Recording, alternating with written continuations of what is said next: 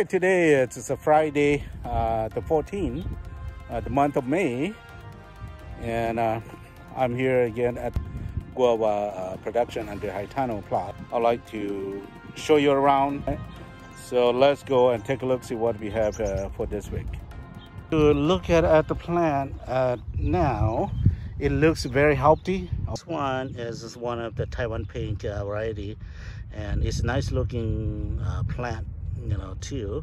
Okay, let me show you this plant. This plant is the one of the plant that I'm really concerned over the health. But look at that right now. There's a lot of growth, especially when you look at it here. This is the new growth. It's very, it's about a couple inch growth right there. So that means this is a good tree now. And if you look at it, the plant, and on the V-shaped trellises, you're starting to see that a lot of plant is grown. The growth of the plant is pretty good because most is beyond the V-shaped already. So, which is good, right? That's pretty much what I'm looking for. I don't want to push any more than this because I want the root system to grow strong and a good root system. That's what I'm focused to, and this is what I'm focused on. Not really above ground mass, but what I really focus on, those that are underground, which is the root system. So you can tell by looking at the plant, they're really tall now and nice looking green colors and very healthy plant. So which is good. Okay, now when you look at this plant, this Haitano, we plant the trees is very close. It's more closer to each other, so that the planting is a very high density, and it takes more trees per Haitano or per rows.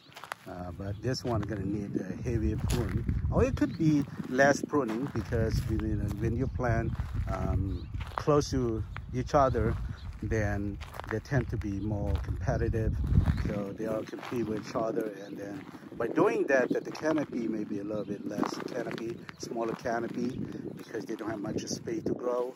And in that case, we might be light pruning, for this particular planting spacing. But let's see, we still have a long way to go, and we'll see what it's what's it gonna take. And so this one is totally different from the one that I showed you earlier. And this one, like I said, it's a high density planting. So